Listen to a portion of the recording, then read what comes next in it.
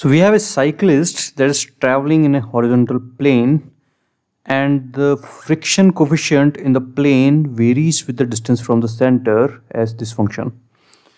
So k is k naught into 1 minus small r by r. So you can see here, as small r approaches capital R, the surface becomes quite frictionless.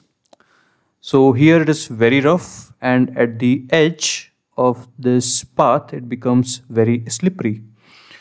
We need to find the radius of the circle where the cyclist can ride with the maximum velocity, and what is this velocity.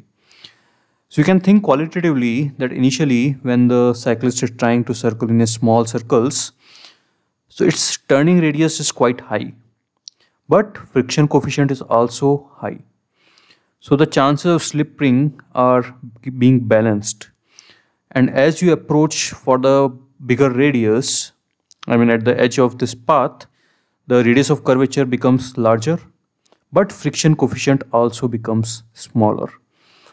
So you can see that we cannot definitely say where the cyclist will slip more, where the chances of him slipping is more.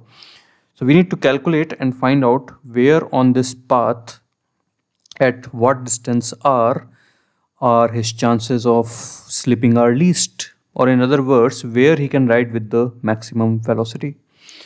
And what is this velocity? So let's assume that velocity is at a distance r. So because it's going in a circular rounds, its acceleration will be towards center, and the only external force on the cyclist is because of the friction. So the force that is causing this acceleration is also frictional force. Now we have considered this distance r where he is almost slipping. That means the frictional force must be maximum. So that's how we will start our equation. So at maximum velocity without sliding, friction must be at its maximum value, that is k times normal, that is kmg. So we'll write Fk is equal to ma on the body, and k, this becomes kmg. The maximum value is equal to mv square by r.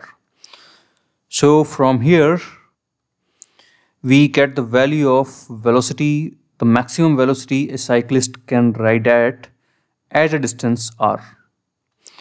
So v, this is v max, which we have got as a function of r.